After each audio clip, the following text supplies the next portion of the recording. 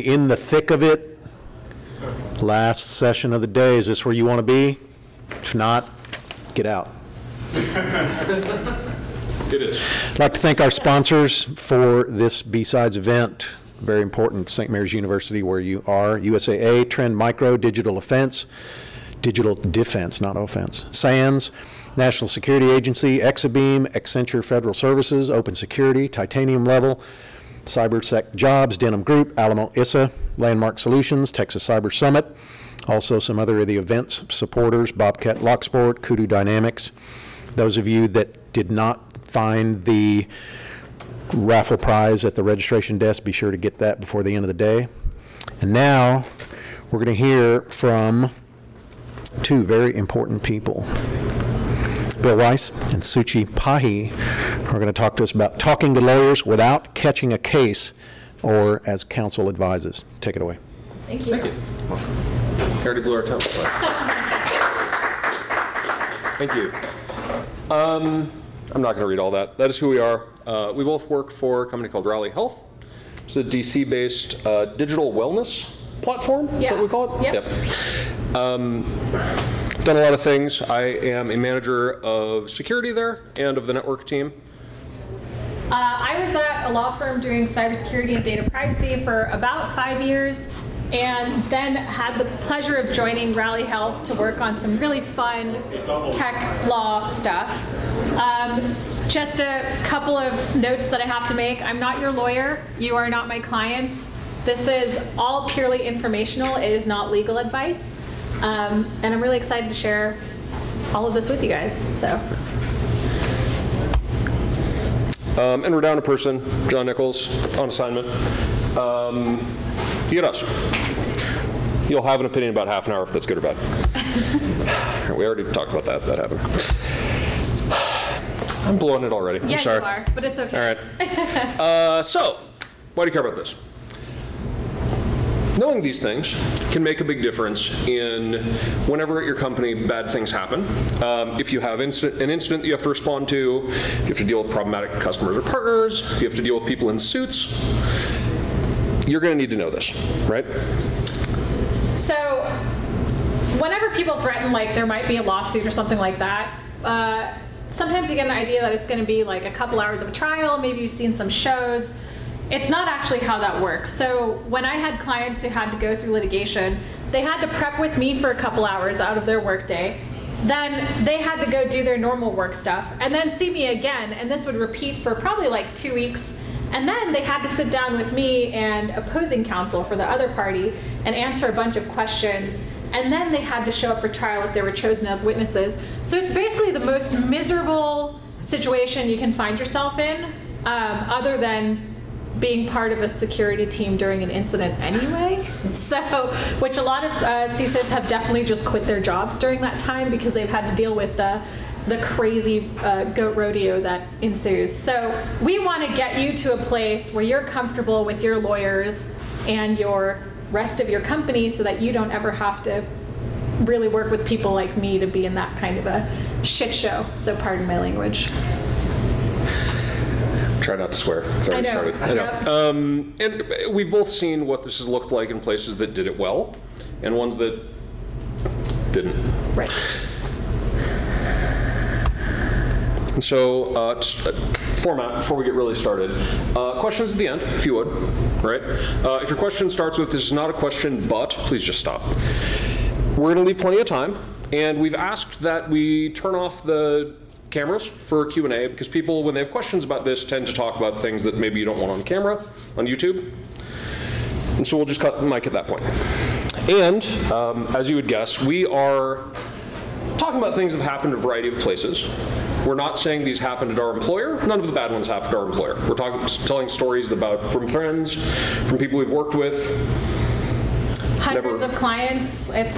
Yeah, there's an entire industry's worth of stories, and I think we have more than enough between the two of us. So please don't say, oh, Rally had this bad time, because they talked, nope. Those stories will happen far later. Okay, so dotted lines and dashed lines, and fair warning, and actually I'm just going to walk over here. So fair warning that this is about to get into some corporate structure information, and so I just need you to hang in there with me through this slide and the next slide, and I think potentially the slide after it. But I'll try to keep it interesting. So before we switch slides, dotted lines are typically, dotted and dashed lines actually, are typically people who report across to one another, so you're not necessarily reporting up, you're just kind of like buddies. And then solid lines up would be reporting directly up. Or the dashed line can mean that you're not really having a relationship inside of the corporation, so you can see where this gets complicated. Go ahead. Thanks, Bill. You bet. Okay, figuring out corporate structures. You want to work with your legal team or your legal person, but you need to first figure out where the heck they are, right? So sometimes you'll have companies that have a general counsel, and that's someone who works with your C-suite or your board. And then you have a legal department under them. And it might be a robust legal department with like 15 to 20 lawyers, maybe hundreds, depending on how big your company is. Or it might be a small legal department that's got like 3 people, including the GC. You could also have what we call outside counsel. And these are the attorneys you pay lots of money to who do not sit within your company, and they might team with your general counsel or like a dedicated attorney. You could also have an outside counsel who acts as a general counsel for you guys. And in that case, they're probably still charging a lot of money, but they might sit within the company for a little while, like a couple days a week, and then go deal with other clients later. It really depends on the terms of their agreement. You could also have a chief privacy officer plus your general counsel, which is if you have a privacy department that sits outside of legal. And you could have a chief legal officer who is potentially like a general counsel, and then have a legal department attached with that chief legal officer, which is kind of the same setup as the first bullet point. What I didn't include in here, and that's why there's question marks, is that you have endless iterations of what this could be. Depending on the size of your company, you might also have risk management, compliance, and perhaps people sitting within security that actually report into legal as well. So, you want to go? Am I still on this one? Next. No, you're good. Oh, I was supposed to tell a story there. Yeah. Story time. Ah. I like story time. I want to talk about this. So a previous employer of mine, name not to be given, didn't have lawyers for a while. They were small. You know, when you're a tiny company, you don't have lawyers, and so you do a lot of things. You sign contracts. You hustle to make money. And we've gotten big enough where we have a lawyer. Yay. Said lawyer comes to me one day and goes, Bill, I'm sure the answer to this is fine, but you need to tell me what it is. We asserted this company that we do ITAR correctly, and so we've never like sold the software or allowed anybody to download on the public website anything if they're from one of the countries we can't talk to, or like people who are on like the list, right? We do that, right? Like, how does that work with the open source portion?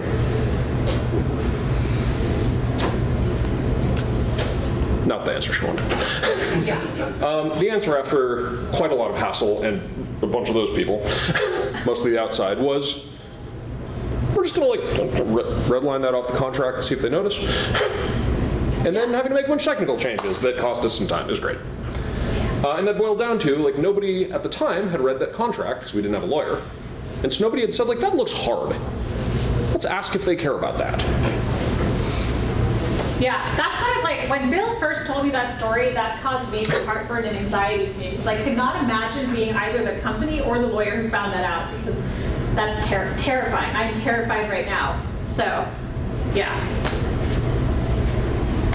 It was all fine, by the way. It was totally fine. So, if you don't already know or have a relationship with the lawyers within your company or who service your company, it's really incumbent on you guys to like put out some feelers, figure out who that person is, and get to know them. It could be people who work on contracts for you guys as part of your security team, or who work on contracts for your IT team. Like, I'm not really sure. It depends on how you're structured with your technology and your security.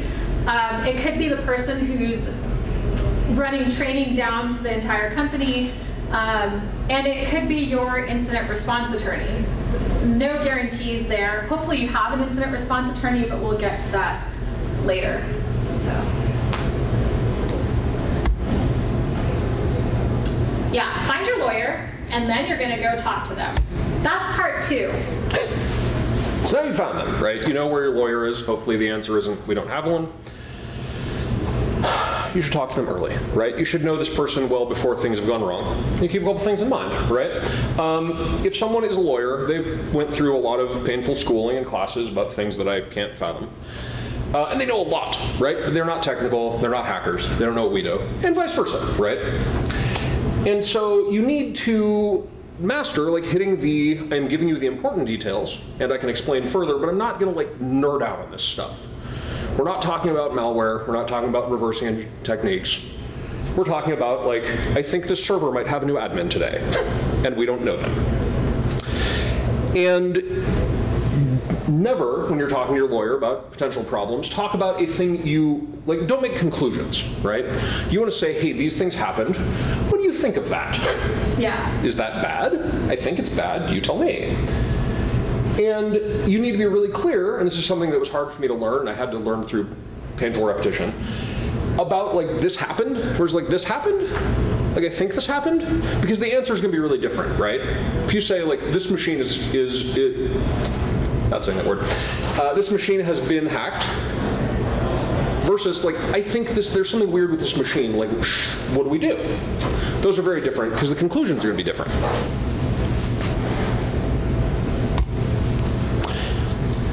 So, sort of to piggyback off of that one, part of a lawyer's job when you talk to them is to frame the things that you're telling them. And it involves, it's almost like being an artist in a sense. I'm trying to find the broad strokes of what you're saying and figure out where we want to go. And so I'm looking at it from a legal risk perspective, and then like a 10,000-foot view of where the pitfalls might be depending on any which option is next. So it's like a choose your own adventure, but based on law school and then the information that you've given me from the security side. It can actually be really fun sometimes. If you have a great relationship, like Bill and I work together regularly, if you have a really good relationship or a partnership, then you can get a lot of things done that are beneficial to the company and kind of grow things in the right direction. So what I really like is, hey, how bad would this be? Which is very proactive versus, hey, we have a problem, this is what happened. I don't want to come in on the back end of it as your legal person. I want to help you move towards your goal by proactively working with you before you get there. If you're working with like outside counsel, calls like this, like, hey, what do you think, can be really expensive. And there's probably someone in between that you should be talking to before you make that call to your outside counsel, unless it's someone who you hired to work within your company as GC. So I would be careful with how you frame the situations and not be super open-ended, which you learn by experience. But I wouldn't ever hesitate to pick up the phone and ask for advice before taking a step that might really mess up wherever you're actually trying to get to. And then there's a piece of this that's not incident related, and that's your vendors or your contracting. So if you're trying to work with a vendor or something along those lines, give us the contracts or the paperwork early, loop us in early with like the who, what, where, when, why, and how, and that way we can help you with the vendor contracting side of it too. So. It has made a massive difference once I learned that instead of legal being the last step in contracts, where I go, okay, I figured this all out, like, please sign this, tell me if it's wrong, way earlier saying like, is this even going to work? Like, is this a thing we should do? So that we don't have months of effort before legal says that's not a thing you get to do. Sorry. Yeah. Or you can do it, but it's a terrible idea. So.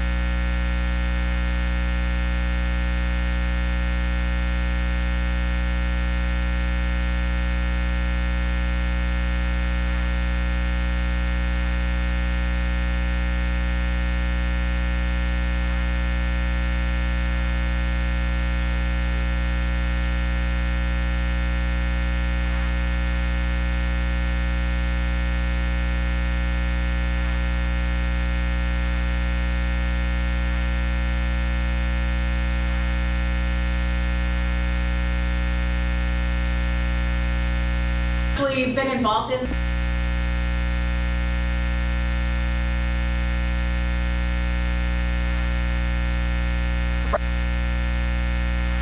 All right, so totally hypothetical, had a bad day, right? You know that you're hacked, you think that you're hacked. So you fire up your incident response team, right? Everybody like gets in a room, you buy some pizza, you like start looking at the stuff. And you spend a while doing it, and so, you know, you get into a mode, and so you start getting a little reckless about what you say maybe, right? And so you in chat say things like, this machine got hit, like, we told them they should have patched it. Like, that was 3 months ago, why did they not? Like, we told you. Or like, oh, that's totally customer data in that S3 bucket that's public, like, whoops. Or, is this a thing we have to notify about? Like, do we have to tell people about this thing? Nah, it's fine. And then, you know, so you've chatted, you fix it up, you clean up the machines, you patch some stuff, you like chastise the user, or you like do some training, whatever. Great, that's life. And then, 3 months later, your boss goes, hey, like, remember Infrequent Sunshine where we had that bad day? Yeah, we're getting sued. And so they have to see all the communications about it. And you didn't talk to legal, so legal's finding out about Infrequent Sunshine right there. They're already not happy. And we're just gonna have to give them all of our chat history about that incident. So when you said, like, haha, they should have patched that, that means you knew that could have gone badly back when you said that, and you didn't take care of it, which looks maybe neglectful, maybe. Oh, like there was customer data in that S3 bucket. Like that's not the sort of thing you should be doing. Contracts talk about commercially reasonable actions sometimes, and we didn't do that. And so all those contracts where we said we did those things, we may not have done right. But who would ever do that? Don't show hands, please. Don't do that. Like, oh, I wonder. Nah, we don't need to notify. Some of those laws like have timers. If you get like 48 hours or 72 hours to like talk to the feds or talk to a state government or whatever, and you like got out your chest clock and like hit it real hard when you said that in chat, and you probably didn't do the right thing about it. And so, as Suchi said earlier, like you're going to court.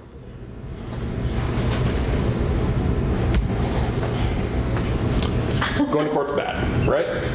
So if only there was some way to like go back in time and say, how do we keep ourselves from going to court and maybe looking like jerks in front of our customers and losing them? So instead, now that you've seen this talk to your lawyers,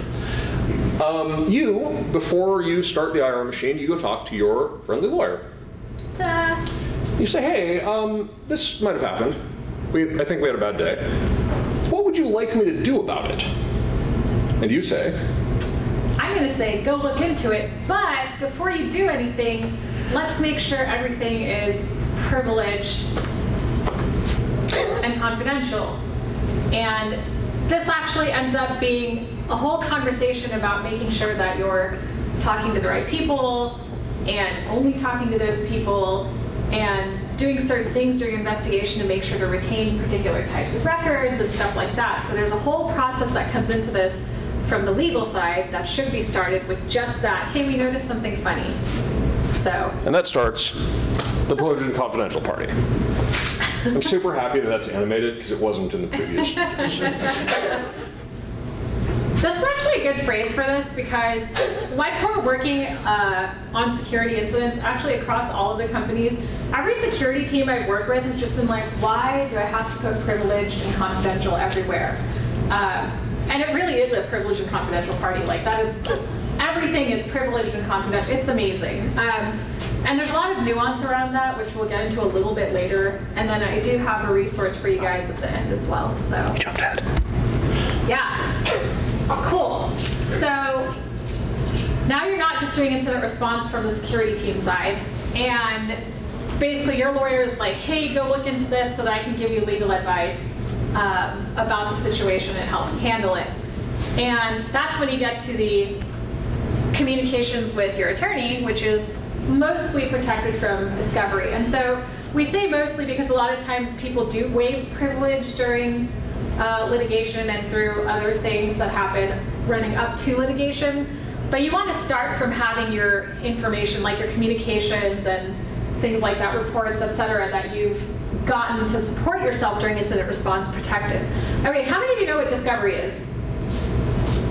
Okay, most of you. So discovery, for those of you who don't know, is a process in which the other side gets to ask for basically everything under the sun, and you get to do the same to them, and then some poor sorry person has to go through all of those files and figure out what's really juicy, and then pick who they want to talk to and what the facts look like.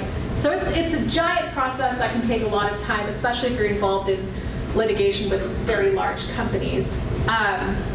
So using that previous non-lawyer IR, you have now a lawyered IR, so maybe there won't be someone going through all of your chat transcripts trying to figure everything out. So. And it's important to point out, it has to be your lawyer, right? At the beginning of the talk, when it's like, she's not your lawyer, that matters. It can't just be any lawyer. Could we hold questions till the end?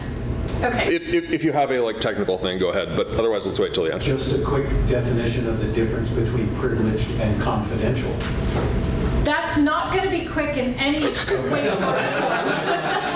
But I appreciate that question. I'm told in law school, that middle sentence there is like a class.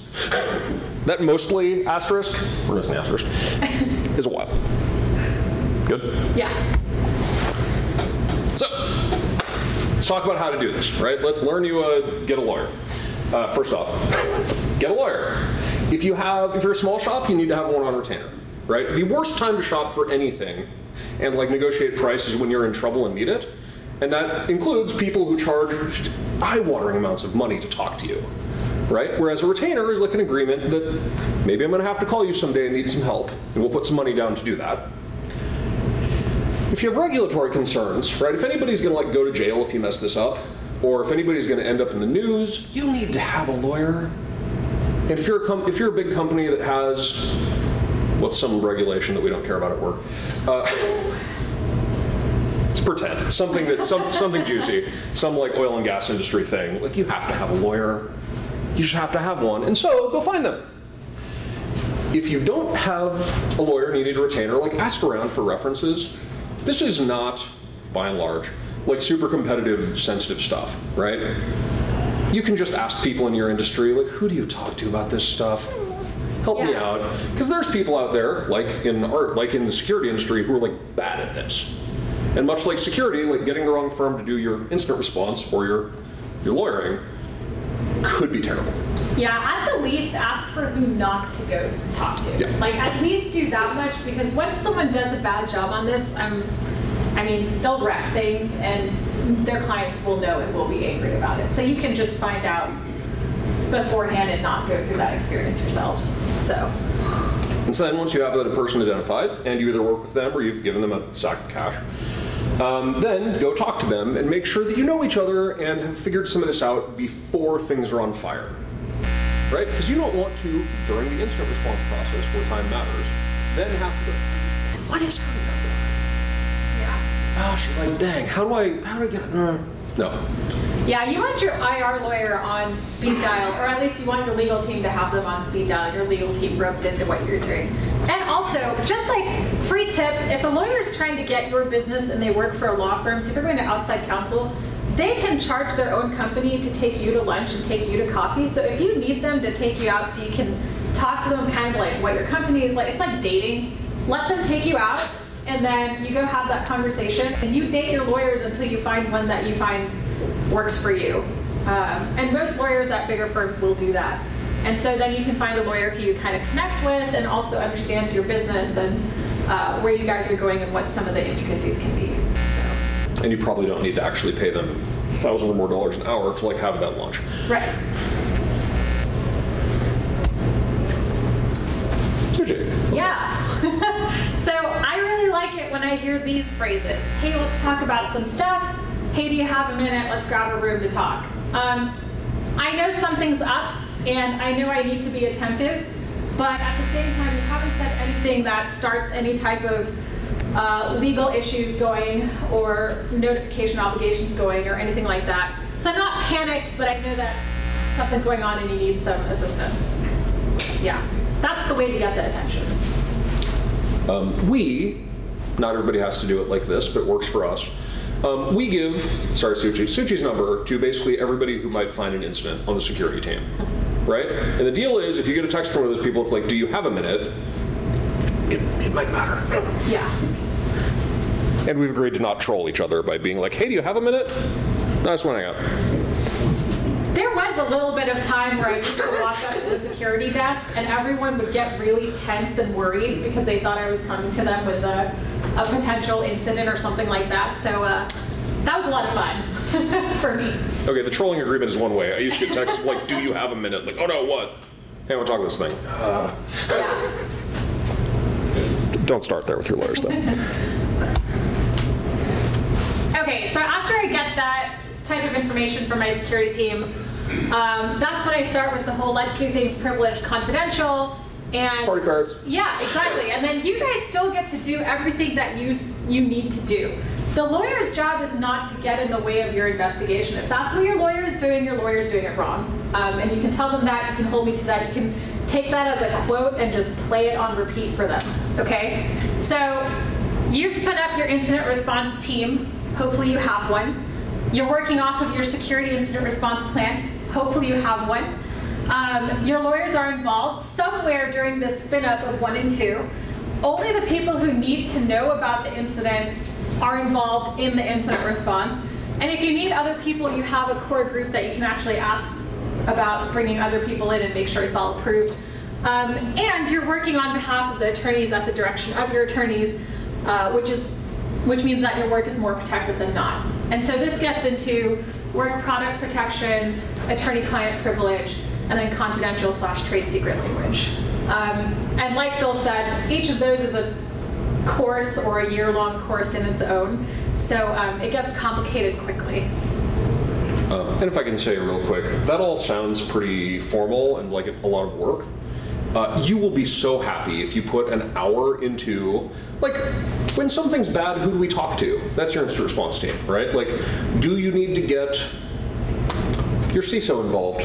Do you need to get people from legal involved? Yes. Do you need to get people from HR involved? Hopefully not. But like, document that beforehand. It will pay dividends every time. And the same for the incident response plan, right? A quick form of, if you've declared an incident, you need to talk about how did you find it? How are you getting rid of it? How do you know you've gotten rid of it? Who did you talk to? That sort of thing. Spend like an hour or two up there, and it will pay the first time you have to do this. Because again, much like finding the lawyer, you don't want to figure that out like under fire. Like, oh geez, does our head of counsel need to know about this right now? Like, I don't know. Do we need to talk to marketing? Yeah. Hopefully not.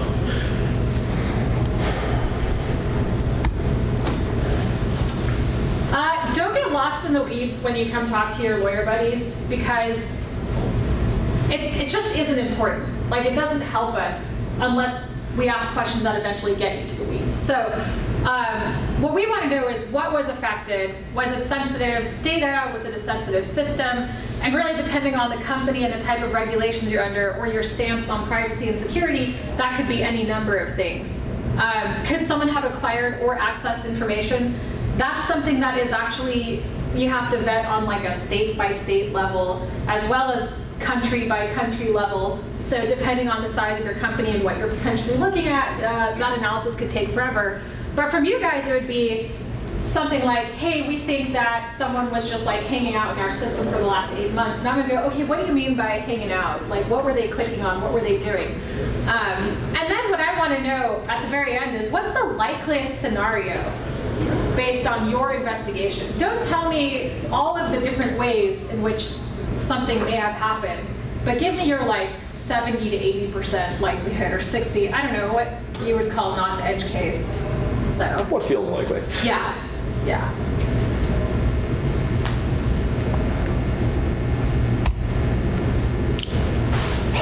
Yeah, don't do that. Especially not like, this is the whole reaching a legal conclusion. A breach can mean something for you guys in InfoSec and cybersecurity that's different from a breach as a legal term. And breach is actually complicated. So compromise, breach, and there's a couple of other ones that are defined differently by almost every state law, and also by federal regs and by national laws. So you don't want to say it's a breach because that has different meanings for lawyers and on the regulatory side. So you want to find out whatever your terminology of choice is within your company to describe, like, hey, something's happened. Yeah. If I could give a brief story. Way back in the before time, I worked for Department of Energy.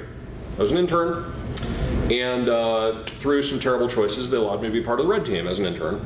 So they let me do it live in production on a site of 18,000 devices. And I hacked something, it was great. And I'm like, guys, great news, I compromised this machine. And everybody got very serious. So it turns out in DOE land, what compromise means is you just moved some classified data downstream. And boy, howdy did I not do that. But putting that in writing meant that I had a bunch of unwinding to do, and I had to talk to people and send a couple of emails, my bad. And so you need to ask the lawyers, what are those magic words that mean something, right? Breach is a common one, compromise, some organizations. And there's no easy way to know because it's not like there's a place you look up, what are the magic words for healthcare regs in the state of Oklahoma. Right. That's a question you gotta ask a lawyer. Yeah. And you know what, if you do have a conversation with a lawyer where you go, it's a breach, the lawyer's gonna be like, okay, well, what do you mean? And then you're gonna give me a bunch of information. I'm gonna say, it depends, you're gonna hate me forever, but it'll get us all to the same point in the end. Hopefully not a breach. Right. So. And it's tricky. It is genuinely super context sensitive. All right. That felt kind of a lot of material. So, key takeaways, and then we've got question time for sure. Find your lawyer or lawyers, figure out who the most likely one to hear from you on a bad day is, and be their friend, be nice. Again, super handy to have Suchi's phone number so I can be I think I did a bad thing, or I think a bad thing happened. Yeah. I need an adult in the room real quick for a thing we're looking at. In a big org, maybe that's a bunch of lawyers, right? You might have different people who do privacy and incident response and contracts and customer negotiations and regulation, That might be a lot of people, but you need to know who they are. And you can do this. This is within your capability, I promise you. Yeah, keep it simple, but don't gloss over what might be important facts. Like I said, I don't need every technical detail. I don't really need to know, Apache threats. That doesn't mean, okay, it means something to me, but it doesn't mean anything to most of your lawyers. You don't need to sit down and explain salted hashes to me. I don't care. Okay, I want to know what's important. Was it encrypted? That's important. I don't need to know the how, the extremely detailed how. I don't need that. So keep it simple when you're talking to your lawyer, and you're probably going to get better answers. And related to that, put on your I'm talking to a smart person in a related field ad, and realize they might ask questions and you need to explain, but start big, and they will do you the same courtesy. Yeah.